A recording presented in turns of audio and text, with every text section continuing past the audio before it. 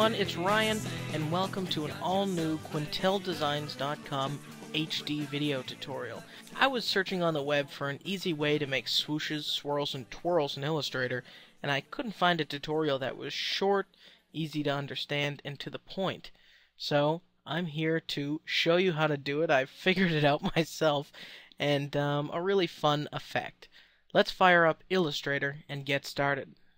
In Adobe Illustrator, you can make a new document, whatever size you like. First, let's make a box. We're going to select our rectangle tool and click once on the canvas. In it, I want you to create a width of 200 points and a height of 20 points, and hit OK.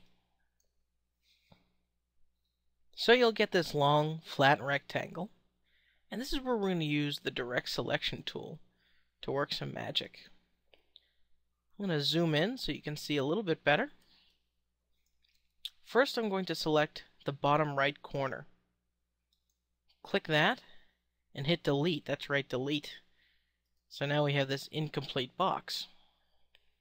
Now we're going to select the top right corner, and holding down the Shift button on your keyboard, tap the down arrow once. Now the idea behind this is, let me show you a ruler for a moment. Illustrator, when you hold down Shift, moves in 10-point increments. So when we made this 20 points tall,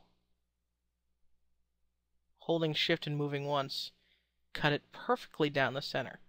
And that's what we want out of Illustrator, perfection. You can delete those guides and continue. Now with your white arrow, your direct selection tool, click on the bottom left point, and holding down Shift, also select your end point there. Now we're going to join these, and you can do that by going to Object, Path, and Join, or Control-J. Now let's flip its colors and get rid of the stroke. And now we have a long, pointy point. With this object selected, in your Brushes palette, create a new brush. I click on the little New Page button to do that. And make a new art brush. Hit OK. All the settings are fine. These are the default settings. And I'll call this Tail. And now you can just delete this. That's in your brush library now. Let's select the Swirl tool. So click and hold your mouse down on the Line Segment tool underneath the Text tool, and you'll see the Spiral tool. With the Spiral tool, you can click and drag and make spirals. So the spiral part is easy. It's how it looks that's important. While you're holding your mouse down, you can use up or down on the keyboard to adjust how much spiral you have. I'm going to go a little bit more. How about that? Now, with your spiral invisible, select that art brush you just made, and voila!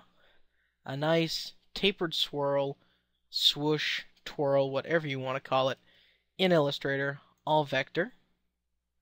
And you can even dial up the weight depending on how much you want.